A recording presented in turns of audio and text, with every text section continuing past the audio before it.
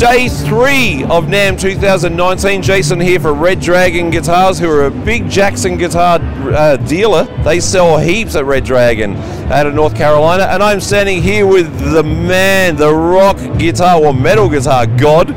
I forgot my name. What is it? No. Wait, I think it's Eddie Van Halen. Yeah, no. Exactly.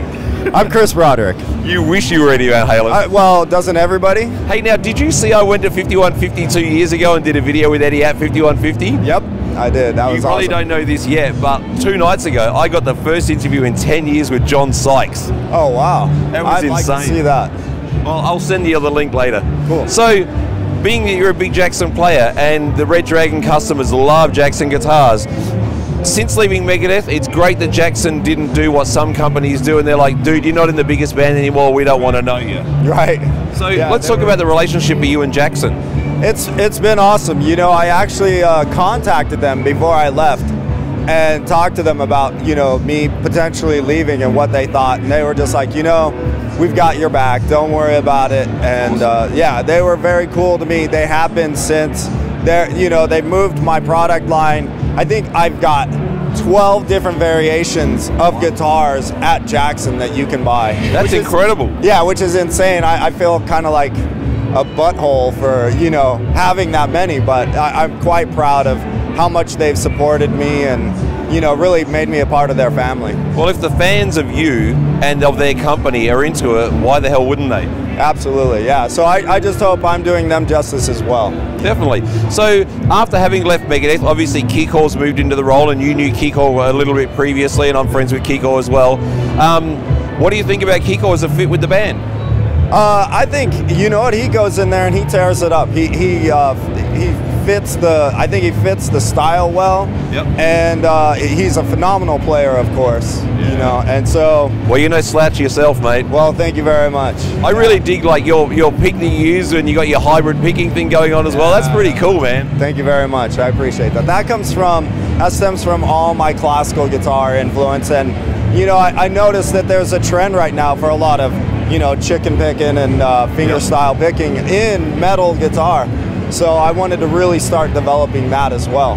One of my other mates who's really good at that is Ryan Knight, used to be in the Black Dahlia Murder. Man, he's released a country album, and his chicken picking is ridiculous. Wow, that's cool. Yeah, I haven't heard it, but I know who Ryan Knight is. Yeah, so fans of Ryan Knight out there from Black Dahlia Murder, definitely get his album. He's got a solo album out. I can't remember the name. I got it on my iPhone, and man, it's phenomenal. Now, your relationship with Ernie Ball, what's the story there?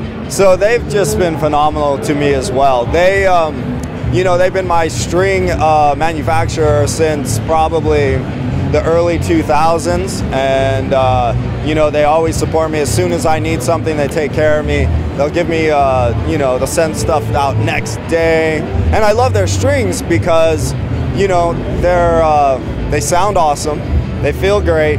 You can get them anywhere. You know what I mean? I just use the slinky greens. That's what I've always loved, and even with all of these other newer technology kind of strings, with the coated strings, titaniums and everything else. Yeah, you know what? I like the simple slinkies. Because you're a meat and potatoes kind of guy. Yeah, well, and also, you know, I find that a string doesn't need to last longer than its tone will. True. So once the tone starts sounding bad, change your strings, and you don't have to spend so much with just a nice regular set of slinkies. Well, that does help when you go to a guitar tech to change them for you. Yes, but I don't have that luxury these days. Not quite the same. So tell the folks out there one last thing. Active Defiance, what's going on? Tell them about how it came together, because not everybody's caught up with the news. There's so much going on these days. Right, yeah. So we've been out since 2015. And we're doing, we've done 2 CDs. The first one was called Birth and the Burial. The second one is Old Scars, New Wounds. And we've been touring on that now for the past year. And we're getting ready to go out in, hi Jeffrey. Jeff, this is the Red Dragon Guitars, good so come on in. Man. Yeah, Jeff's signing here at Ernie Ball with me. How you doing, man? Nice to see you. Hi. I'm Jay. Congratulations. Thank you so much. much. I got some pictures I want to show you. All right. Yeah. I'm Jason that John told you about. We're going to catch up. Yeah, John Q. That's cool. so funny. Well, look, this is another Red Dragon alumni. This is the mighty. Go and say your own name. I'm Jeff Loomis. Nice to see you. How are you? I was Eddie Van Halen. Did you? I'm Yngwie Malmsteen. There you go. Yeah, so I'm hanging out with Eddie Van Halen and Yngwie Malmsteen, a combination we never thought we'd see. I could throw my pick at you. Pick that up, it's worth money. You can sell it on eBay. You know what, I'm going to get this to John and we'll make sure that one of you Red Dragon customers out there that watches this video, that leaves a comment, somehow or another raffles this pick off to you. Right on. There you go, that's a real thing. That's the real thing. So yeah, sorry, you were just saying about Active Defiance. Yeah, so we've been touring on that. We're going to be going out this spring again for another month here in the States, and it's a great lineup. I can't tell you who it is yet because the headliner hasn't announced, but we're super excited about it. Very nice. And just quickly from you, Jeff, what's going on with you, mate? I have some time off right now. Yeah, I'm working on my third solo album, and we go out again with Arch Enemy in March in Japan, so keeping busy. That's where I live. Yeah, so come and see us play. Definitely. Well, I see Michael. It's funny because I see Michael roaming around Japan from time to time because, you know, he's got connections. Let's call it connections on camera over there. He likes it there a lot.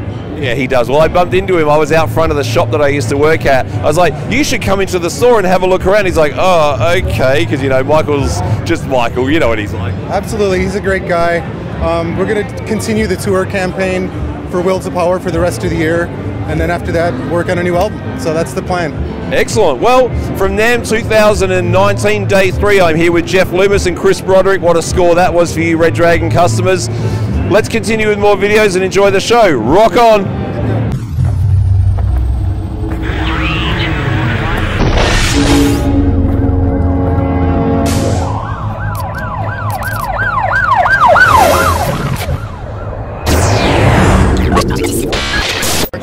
How ridiculous is this? I just got a message from Ryan Knight right now. How's that the timing? Right? That's awesome. Thank you very much.